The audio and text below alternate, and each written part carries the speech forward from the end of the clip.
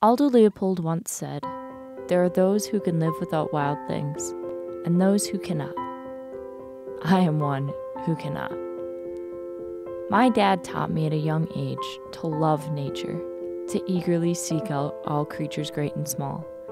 I learned early on the beauty of the ordinary, of the things we often overlook. I grew up getting as equally excited about a bumblebee as I would a bird. I looked on as eagerly when my dad showed me where a deer was hiding as when he showed me how to tell where it had slept the night before. My dad taught me to live in the small moments, in the ordinary moments. He taught me to find joy in the simple, the unextraordinary. From falcons to fungi, beauty is wherever you choose to see it.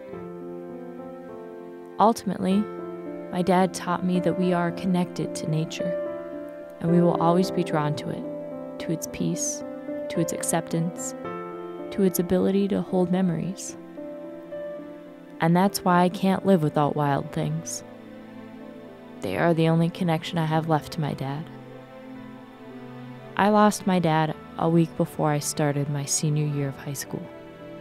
My protector, my hero, my best friend, was gone.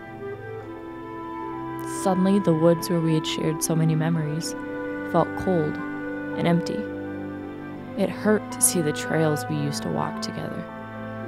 The memories of him were everywhere. But he wasn't there. And it was just me, alone. But we are never truly alone. A lesson my dad had taught me one quiet evening while sitting in a deer stand. I had complained that there were no animals in the whole forest.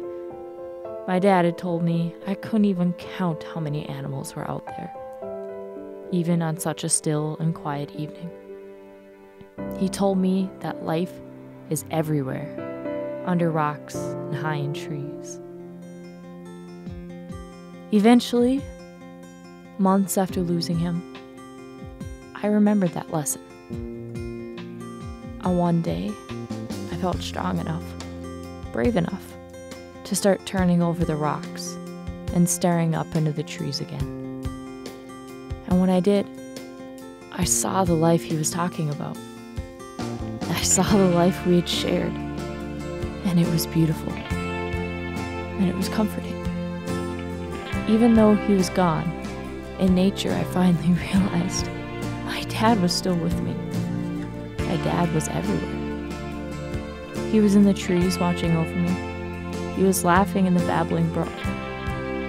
He was whispering to the wind how proud he was of me. My dad was, and is, everywhere I look. No matter how remote or how desolate the place I'm in, I know I'm never alone. I know my dad is still and always by my side.